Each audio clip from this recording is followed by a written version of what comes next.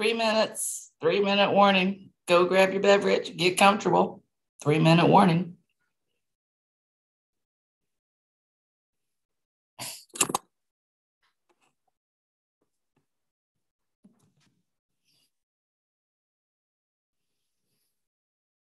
Hmm.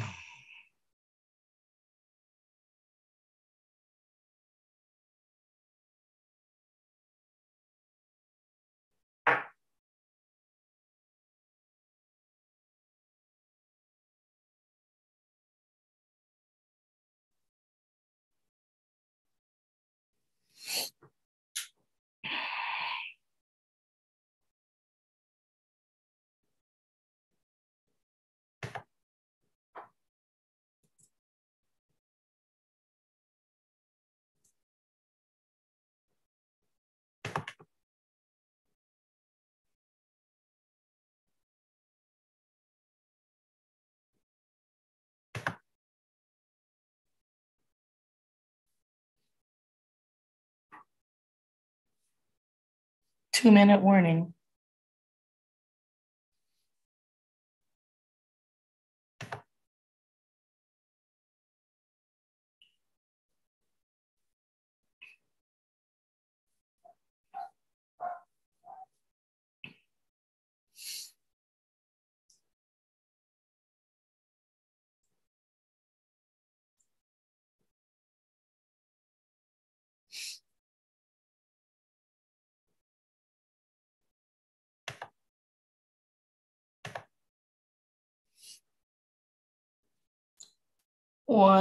One-minute warning.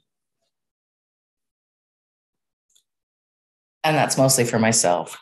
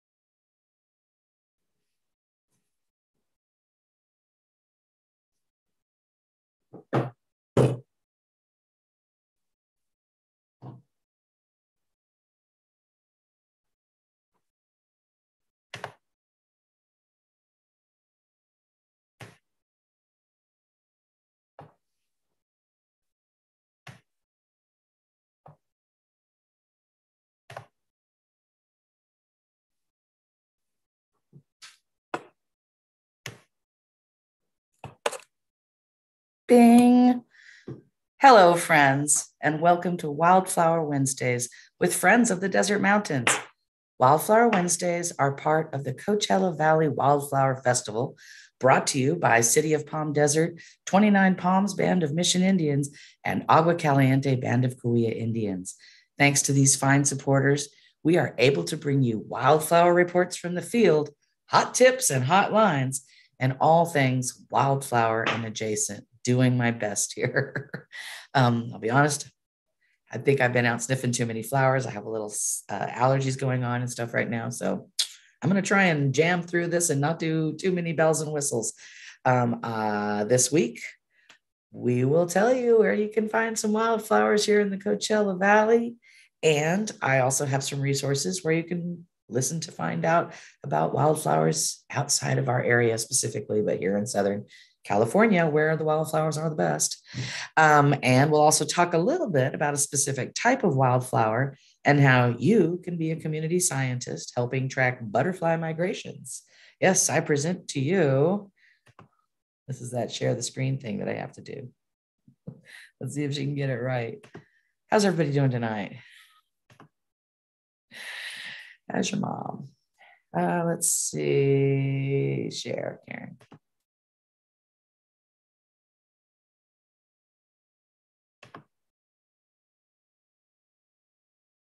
Okay.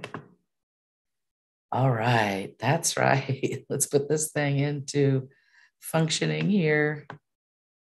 I present to you Milkweeds. In the monument, yes, milkweeds of the Santa Rosa and San Jacinto Mountains National Monument are actually pretty important things because they feed and give a habitat to monarch butterflies during their migration from their midwinter or overwintering in Mexico before they spread out through North America. It's kind of impressive. Now, here in the Coachella Valley and even in the monument, look at this. We have 11 different kinds of milkweeds. So they have a pretty good shot at surviving their passage through here and then continuing on up into Northern California. Check it out. We have true milkweeds and we have climbing milkweeds. I'm going to just let you take a look at some of the pictures of these. I'm not like a milkweed expert, but they're awfully pretty to look at. And you'll start to see some similarities and where you can expect to find them. Because in a second, I'm going to tell you why we want to find them and then how you can help with that. All right, so let's take a look at our milkweeds now.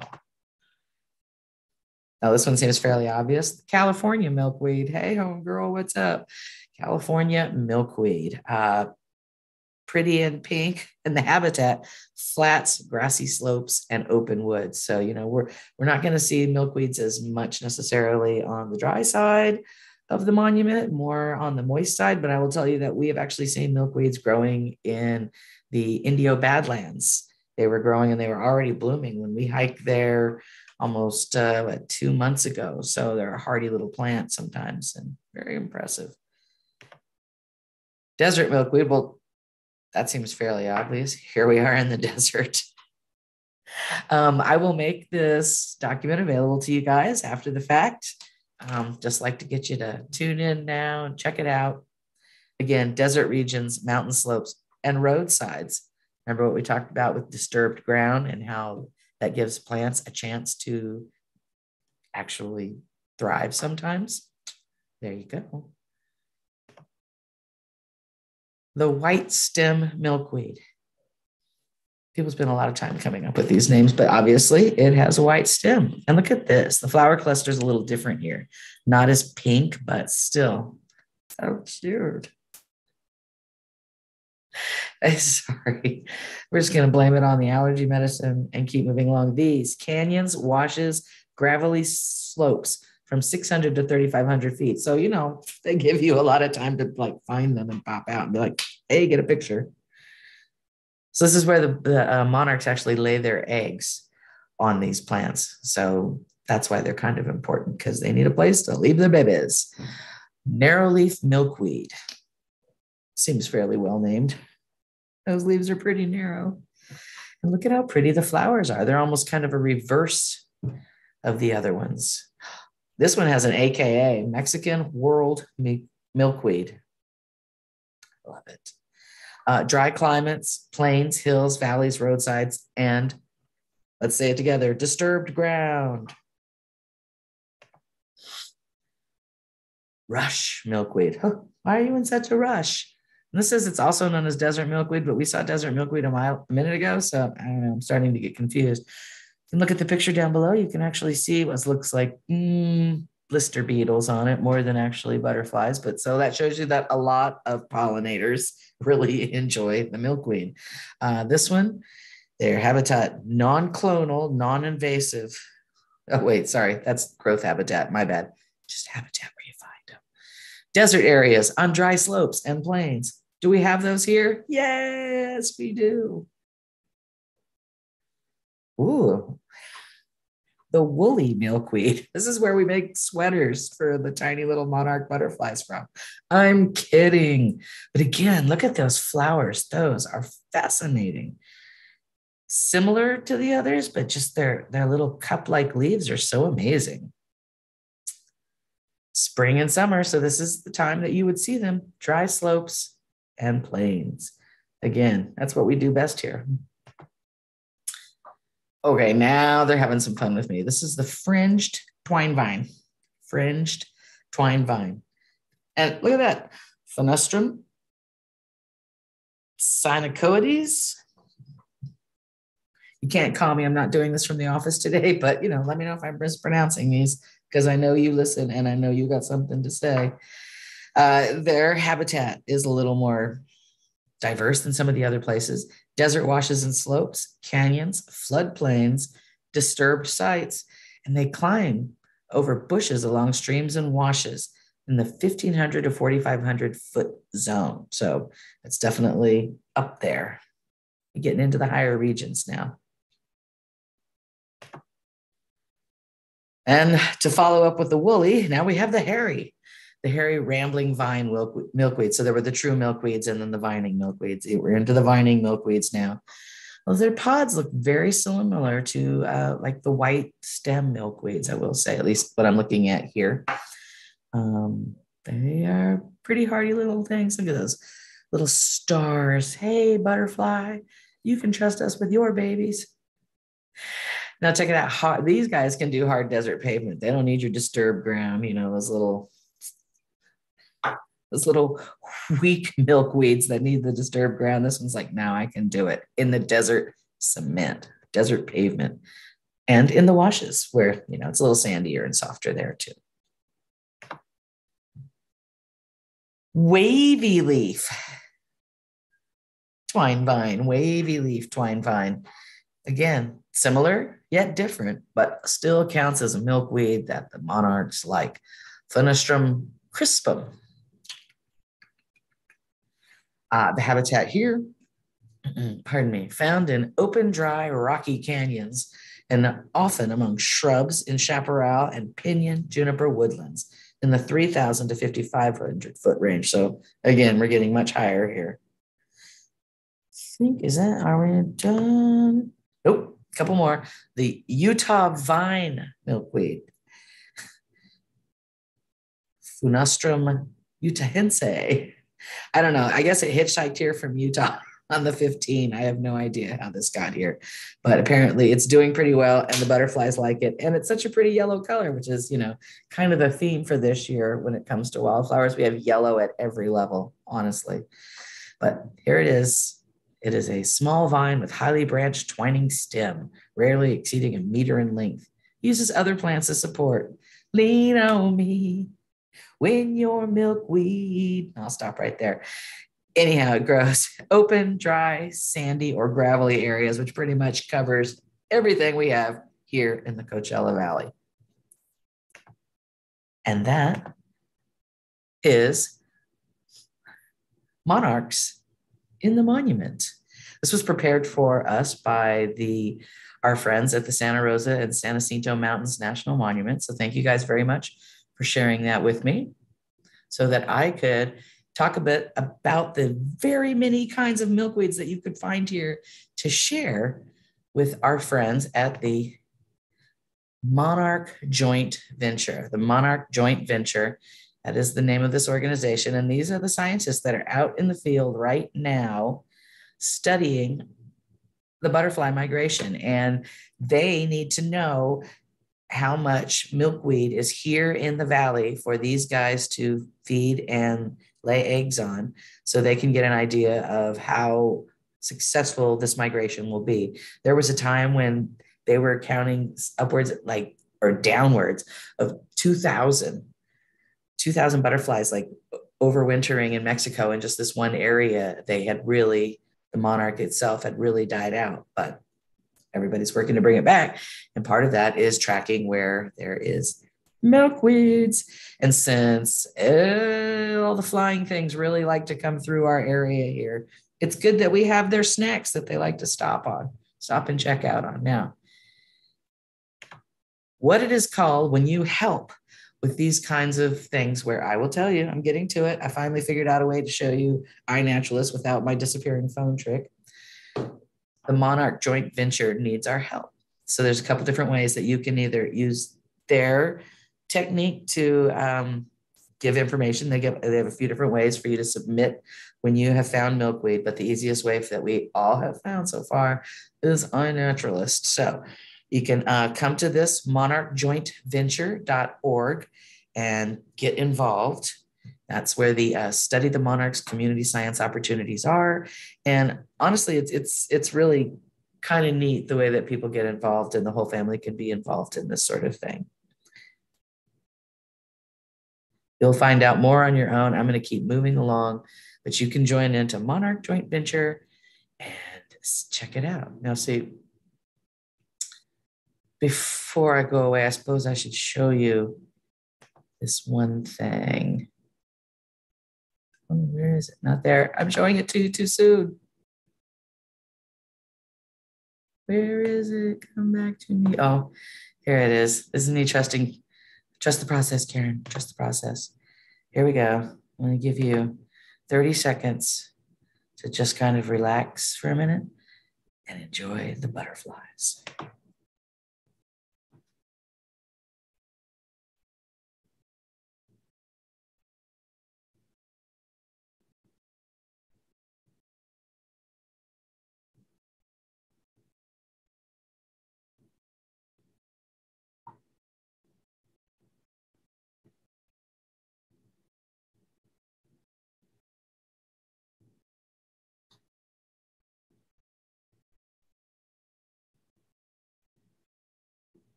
All right, there you go. There's your daily ration of monarch butterflies flying past you in mass migration.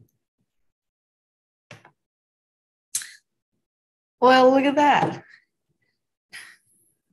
It's Milkweeds in the Monument one more time. Yes, ladies and gentlemen, this is the iNaturalist website.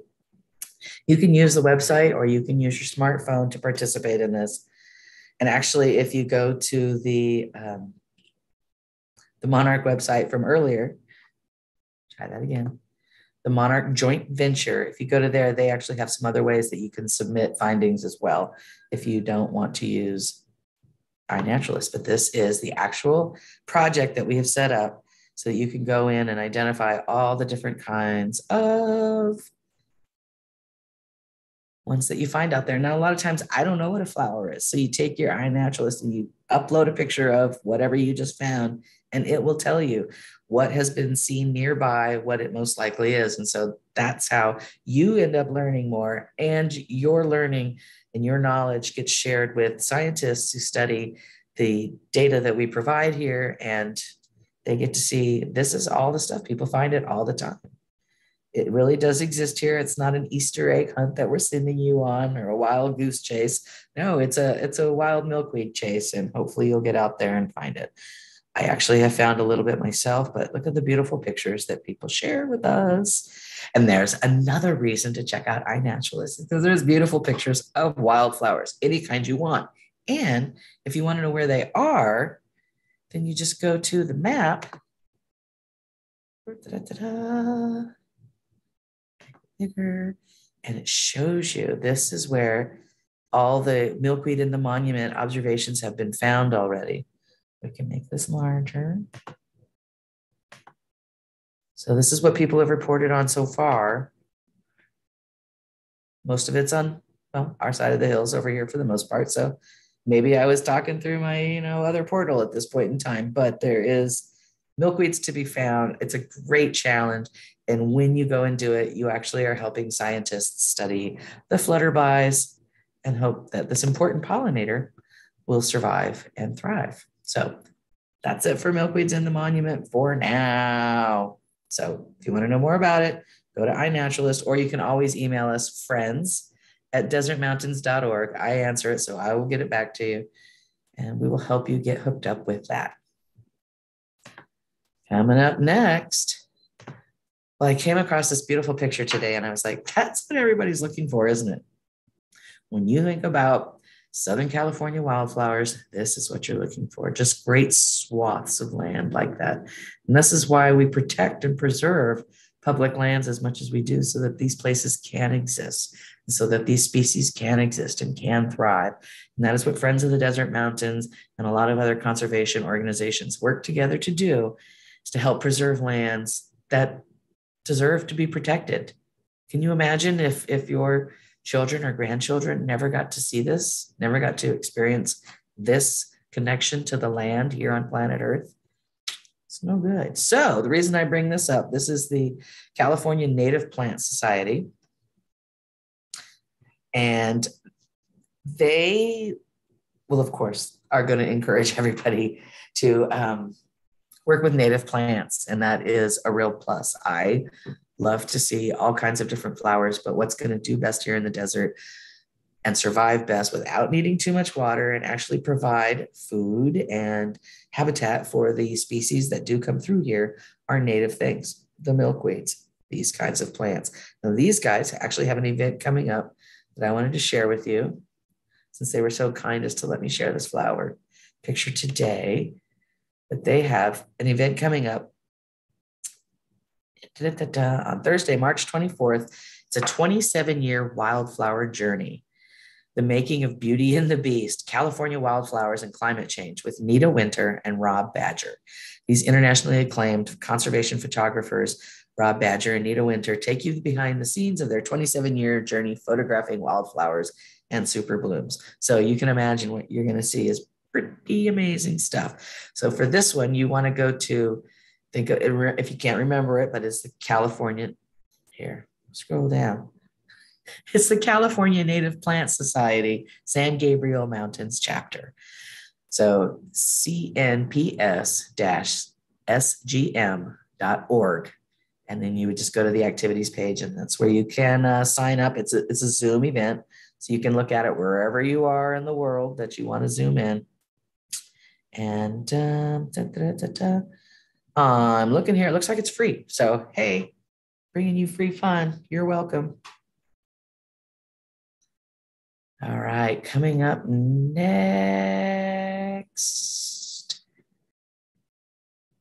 You probably want to see some flowers. So let me go over here. Hey, everybody, look, there's my Zoom. Look at these flowers, okay? So I didn't have a chance to get out and do a lot of specific flower hunting this week, and I apologize for that somewhat, but everywhere I drove, because I did have to drive sometimes, I was looking. And definitely this right here is North Palm Springs. It's not where I sent you earlier. This is another location in North Palm Springs. But I'm just letting you know that, north of Vistachino and all along, I saw like on North Indian Canyon, there were flowers. I went over to Desert Hot Springs and went via like Varner, Mountain View, Hacienda, all kinds of the little guys growing along the sides of the road. And look at this. There's the fields. Now, these are, smaller diminutive plants surviving in the desert, not putting it out there, but there's at least 3 or 4 good colors in here, and it's beautiful. It's a lovely field. Now, what do we remember about being responsible recreators when we go out to look at flowers? Is it these things right here? Stay on the paths, stay on bare ground, leave the flowers unharmed, and take only photographs. Well, this is what my friend here did. The person behind these pictures, there's our fabulous desert. This is one I haven't stuck my nose down to it yet, but I hear it smells really good, so now I can't wait. This is desert verbena. It is the pink mats that you are seeing everywhere, all around the valley really right now. And they're gorgeous, but these pictures were taken by, do you guys know who did the Robo Lights? Kenny Irwin. Yeah, this is our friend Kenny Irwin. He actually captures really beautiful photographs of sunsets in the sky a lot. And here he was sharing some flowers with me under the condition that I didn't tell everybody exactly where they are. So I'm just telling you, it is North Palm Springs is going off a bit. Empty lots have lots of flowers. I saw like everything on Sunrise North, every empty lot, flowers. So lots of opportunities to see flowers. Now, this one, I think, if I'm getting it right and remember the story from Tracy Albrecht with the Bureau of Land Management from last year, who visited with us. You know what? I should rerun that video. I will do that for you guys. It's the secret life of plants. Sounds very salacious. She was telling me that some of these guys, they put that little red dot in the middle there to draw in their favorite pollinator, whoever they want it to be, somebody who likes red. And then once they are pollinated, the red dot goes away. Ta-da! Before, after, before, after.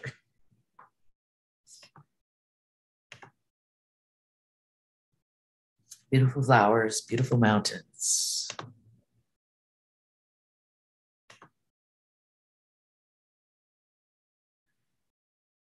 Little pin cushion in there.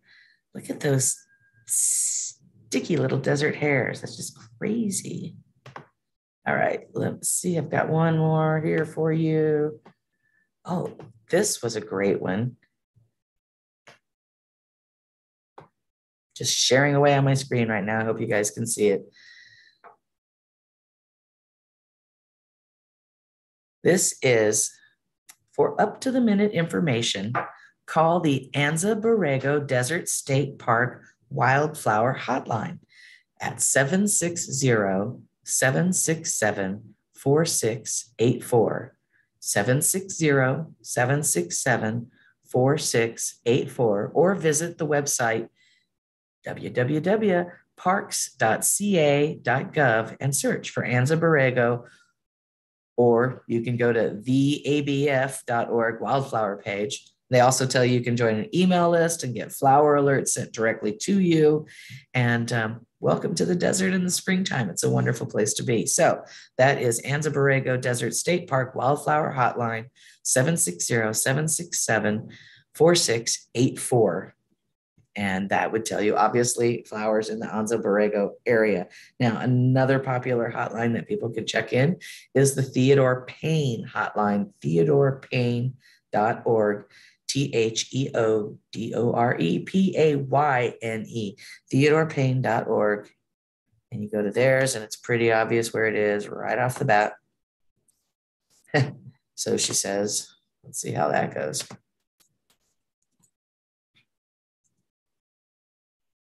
Ba-da-da-da-da.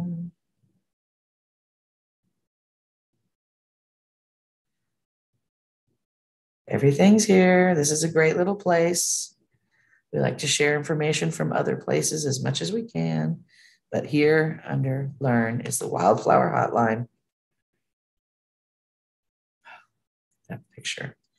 And every day they post new things, and you get to listen to the current Wildflower Hotline report. I'm not going to play it right now. I don't know if that would be, getting into some sort of intellectual property issue, but let's just say that you can get to this by going to theodorepayne.org. All right. I wanted to tell you, I've been, keeping it kind of on the QT here, but Santa Rosa San Jacinto Mountains National Monument Visitor Center is reopened. It's open Friday, Saturday, and Sunday, and it's an amazing place. We're getting back up to speed. We're kind of at the end of the season, but we're still going to try and get programs going there. This is so exciting. You guys, it's been closed since March of 2020. So it is really exciting to have that back. Now, right out behind it is the Ed Hasty Trail, and it's an accessible trail. You could use a wheelchair on it if you needed to. You can take kids on it, and you can actually take a dog on leash around it as well. And the parking lots are open. The lower one is open actually on the weekends. So Friday, Saturday, Sunday, you can get a little bit closer. And I walked it the other day, and seriously, okay, not this guy, not this little bug right here, but starting with this sweet bush right here, I'm going to show you like 10 flowers I found that I had never recorded in my iNaturalist before. This is my personal iNaturalist page. These are 10 flowers that are there. If you need to go see them, you should go see them. Sweet bush is kind of cool. I only found one of those. And actually, in general, I don't find like big bunches of those. This coolest thing that I've ever heard, and my friend Cindy taught me this one, is this is called Chuckwalla's Delight, because the chuckwalla really like to eat it. And the lizards are waking up, as you can see by this picture of my common side blotch friend that feels so dismissive of him. He's not that common. He's quite nice, and we have good conversations. He is there. The tortoise, our tortoise Bowser, has come out of brumation, and I am hearing that people are seeing lots of the desert iguanas around as well. I love the desert iguanas. So desert's waking up, and there's all kinds of things to see. We've got a sugar bush here that's got a little bloom going on it. I saw a couple different kind of cactus. California barrel cactus just in full bloom there. California buckwheat is blooming.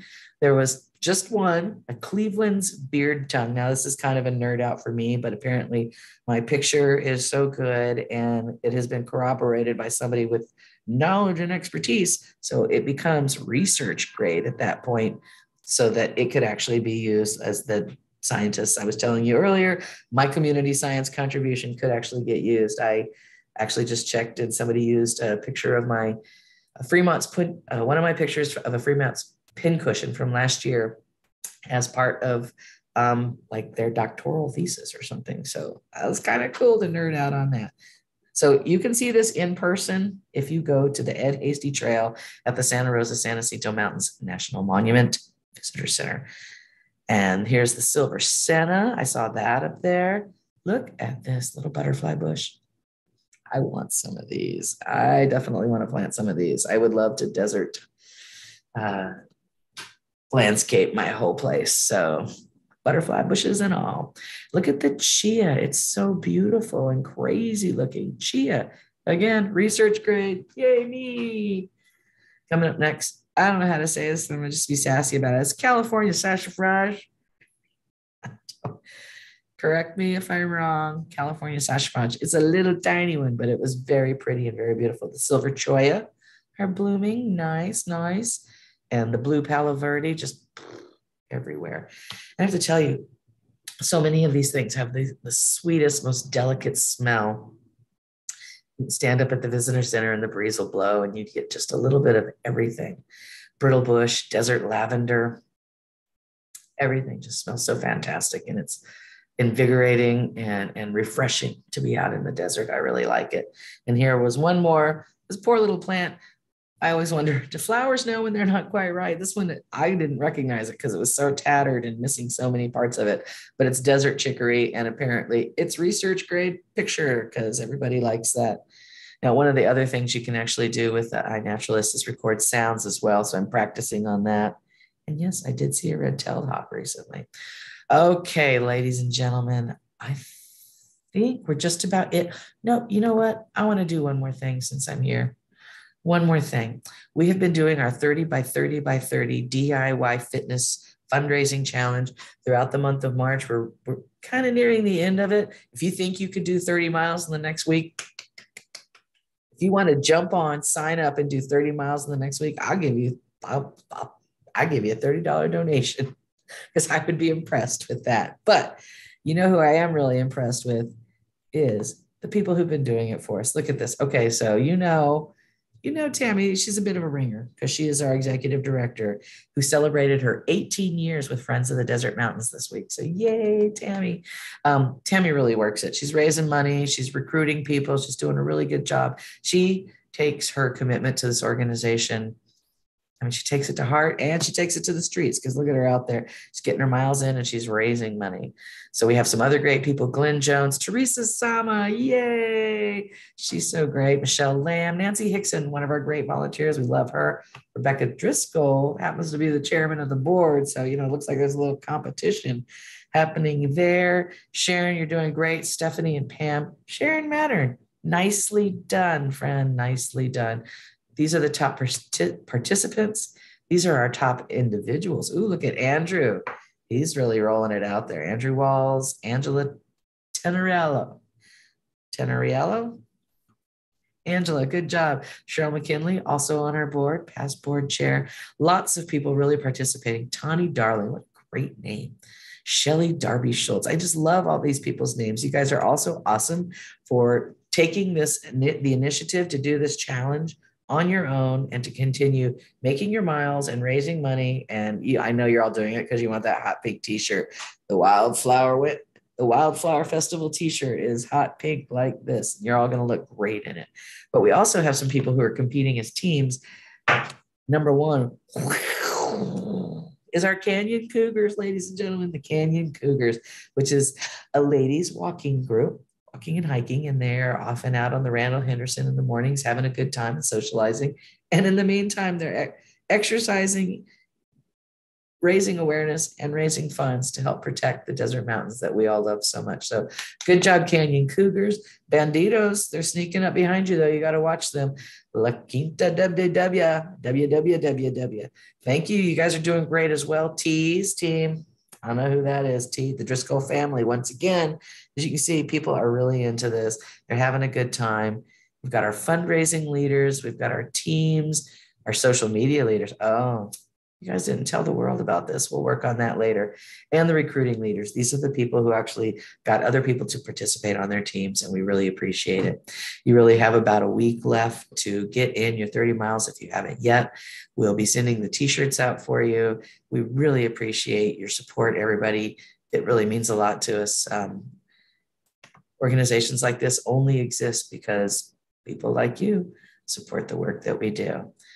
Well, I'm going to wrap it up. We're at the 6:32 mark. This has been Wildflower Wednesday. I really encourage you to tune in next week. It's our last one. I've got a special project I've been working on that I can't wait to share with you. And I guess I'll go out and find you some more wildflowers because I know how you people are. You want your wildflowers. Karen, where's our wildflowers? I will get you some wildflowers. I promise. Okay, this is Friends of the Desert Mountains signing off from Wildflower Wednesday on March 23rd. I'm going to go take a nap. You should too.